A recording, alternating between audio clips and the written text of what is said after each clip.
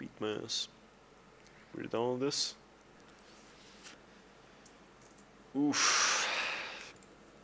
I should probably make a fucking YouTube video about this. Alright. I'll make a tuber about this and how to download QWorld. But I'll explain it again.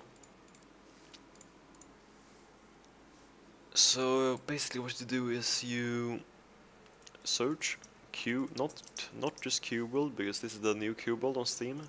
You search QWorld Alpha. Then there are like videos here first, you scroll down. And when you see a red post here, but it's not the first one, it's the second one here with the Steam one. So you click here. And then you look at the description here, and you take the original QWorld Alpha, you click on it. We click continue.